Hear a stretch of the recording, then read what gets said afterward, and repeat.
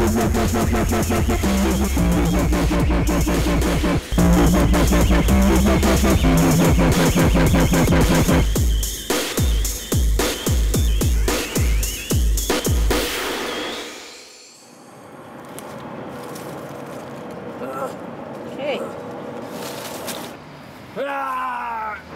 Honey, you look so rough. But luckily for you, you fell asleep in front of Stardust in Audubon Park.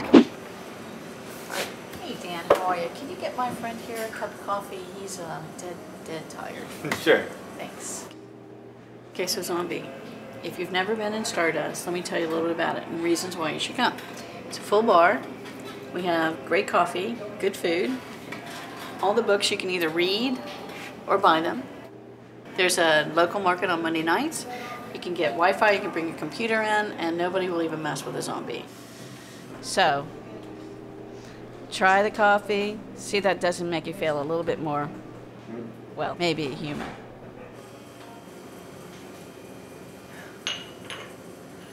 Better? Alright. Okay, we got more places to go. Okay, Zombie, we're going into Matthew Michael's. You're gonna be amazed. Alright, these guys are really cool. You're gonna be feeling so good. They do massages, they'll fix your face. Hey, Teresa. I have a friend here who's in desperate need of some repair. Well, then let's just take you back here and get you started, shall we? Alright, I'll wait for you out here. You'll be alright.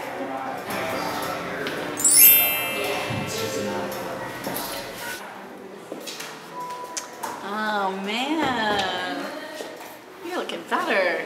So listen, how about music? You listen to music after you're dead? Alright, come on, I got a great place to take you.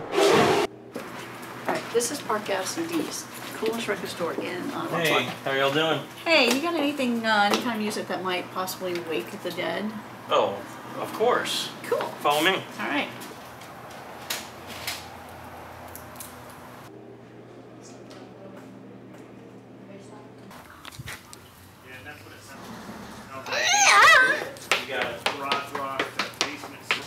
Yo, let's go get a tasty snow cone. So, while you're enjoying your snow cone, after this I'm gonna take you to this really cool card shop. I'm sure you owe Mom or somebody a birthday card by now. It's tasty.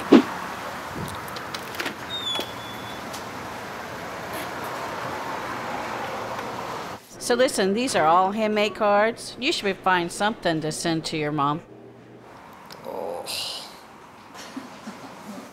Dude, you look hungry. Sushi? Come on. So, Zombie, speaking of fish, have you ever gone fishing before? And so our zombie friend, newly equipped with his fishing gear from Orlando Outfitters, ventures out into the world, alive and well, after a relaxing and funky stay in Audubon Park.